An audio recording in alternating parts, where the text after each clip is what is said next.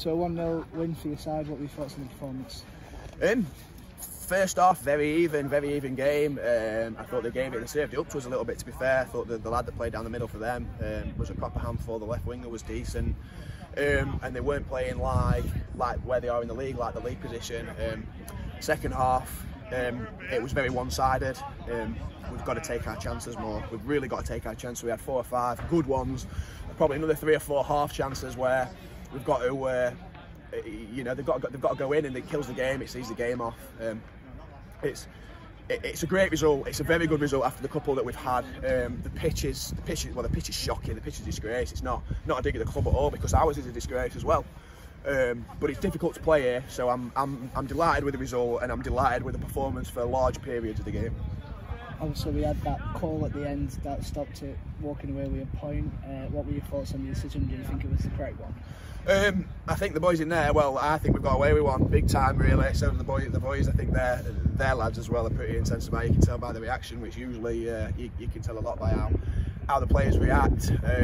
We probably deserved a bit of luck, because we're definitely the better side over the course of the game. But like I say, you put yourself in those positions when you don't put the ball in the net.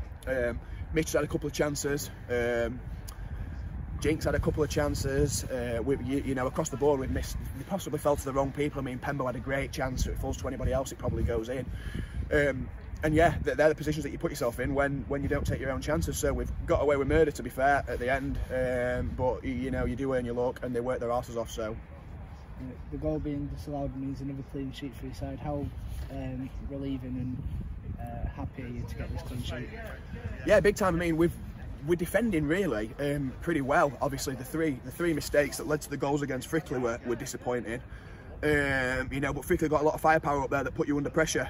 We didn't concede at Grantham. We didn't concede against Loughborough. We haven't conceded today, so we're defending pretty well. We're keeping the ball at net well. Dave Ray didn't have a lot to do in terms of making saves. He made one great save with his face. You know, brave as hell, brilliant save, kept us in the game, or kept us in the lead, should I say. But yeah, they're defending really well. Vank was massive today. We missed Vank. He let us down, being getting sent off, because we could have really done with him over the last 2. But yeah, it's you know, very pleasing to have a clean sheet. And we spoke in the last post-match about Craig Mitchell and how we've missed him up front. He's came back into the fold and marked it with his 12th goal of the season. How important was his presence up front? Well, that's it. Scoring goals has been a problem, not just a little problem either, really, a massive problem.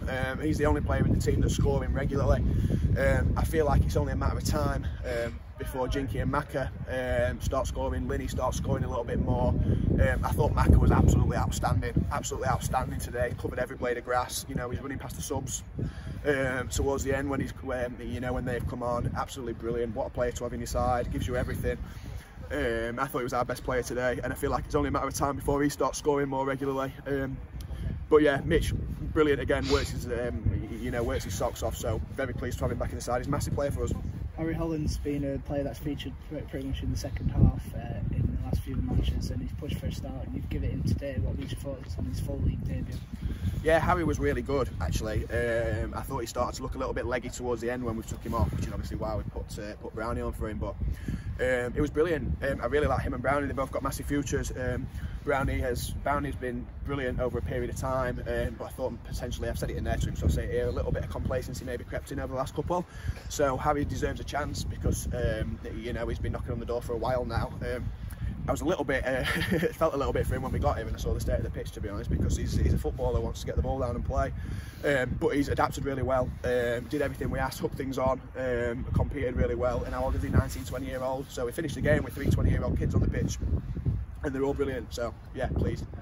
And all this season works up, we've still failed to record back-to-back wins in the league. We've got Glossop on Saturday. How do you approach that fixture to make sure to get that? Yeah, well, we actually got Glossop twice in the next sort of 10-15 days, I think, from when we play them. So obviously the first one will be a chance to really put a statement, you know, sort of show them what we're about. Our home form has been really hit and miss, although we have picked up a little bit recently. We were good against Loughborough, very good against Cleethorpes. So yeah, hoping we can, as you say, get that back-to-back win on the board. And I think Market Drayton come, who were down there as well. So yeah, you know, it's it's hugely important that we get some consistency in the game, because that's been lacking all season, and it's I feel like it's only a matter of time, but it's, you know, it's easy to talk about, and they've got to go and do it. Cheers, guys. Cheers, boys.